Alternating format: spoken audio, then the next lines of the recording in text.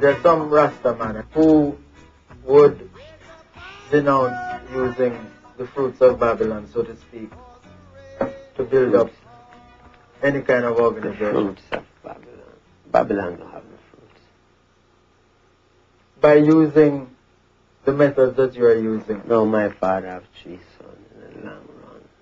Saying, I'm Shem and Japhet. Japhet him give the wisdom of technology.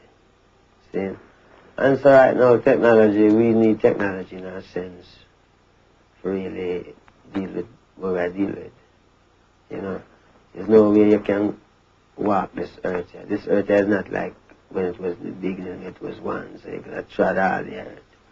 Now you have to really cross a vast amount of water. I mean, no one can stop the development. The development is not the problem.